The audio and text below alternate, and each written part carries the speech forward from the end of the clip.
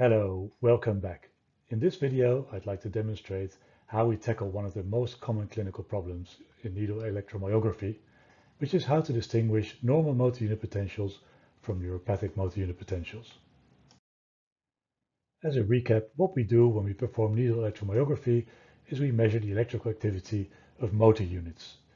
And this electrical activity is called motor unit potential, which is the summation of the electrical activity of several muscle fibers which are all connected to the same axon. And a typical motor unit potential has several characteristics. It has a shape, as you can see on your screen here, with a duration that's no longer than 50 milliseconds, an amplitude that's no higher than 2 millivolts, and less than 5 phases. And while recording my previous videos, I suddenly realized that I'd never actually shown you a trace of a normal EMG containing normal motor unit potential. So in the next video, I'll show you what these look like.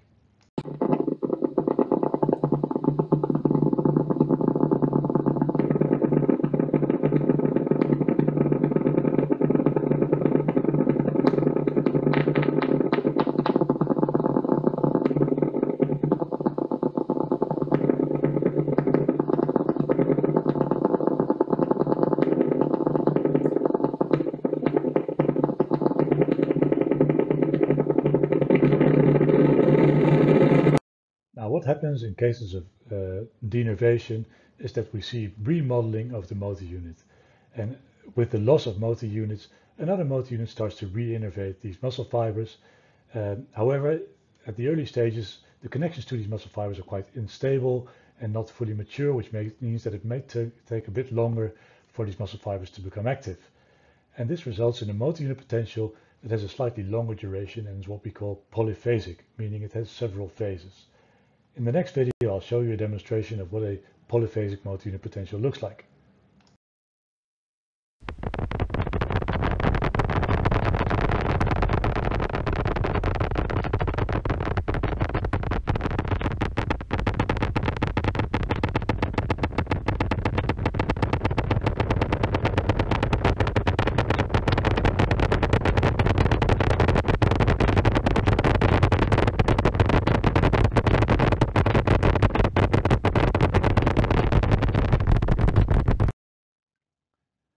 Over time, re-innervation will continue to take place, and these nerve endings that have been re-innervating these muscle fibers become more mature.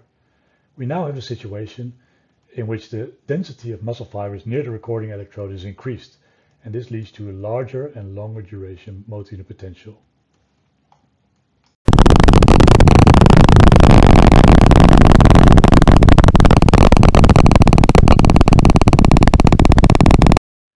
So in this video, I've demonstrated the difference between normal motor unit potentials, which have a normal amplitude and normal duration, and neurogenic motor unit potentials, which are larger, have a longer duration, and are more polyphasic.